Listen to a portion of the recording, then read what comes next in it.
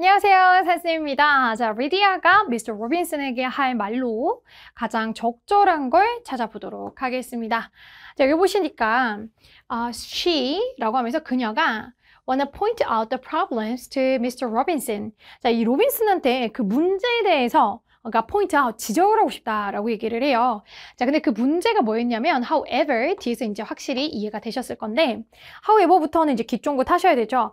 하지만 when Mr. Robbins shows her the first draft of our brochure, 자, 우리 브로셔 첫 그 드라프트 고안한 거, 자, 그거를 초안이죠. 그 초안을 딱 보여줬을 때, 자, 리디아가요 notice that 데디아를 발견을 한 거예요. 자, 그녀 이름이 missing 빠진 거죠. 이게 바로 문제가 되겠죠.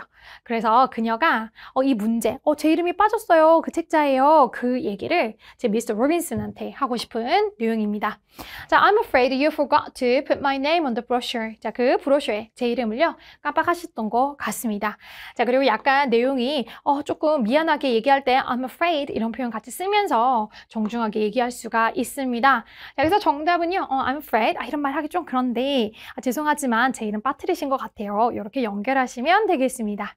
Lydia is a talented high school student who dreams of attending an art college. This year, she decides to enter the school festival brochure competition. She is eager to win because the winning artist's name will be included on the brochure. Lydia works hard to create a beautiful design and submits it to Mr. Robinson, the person responsible for the brochure. Her hard work pays off when she wins the competition.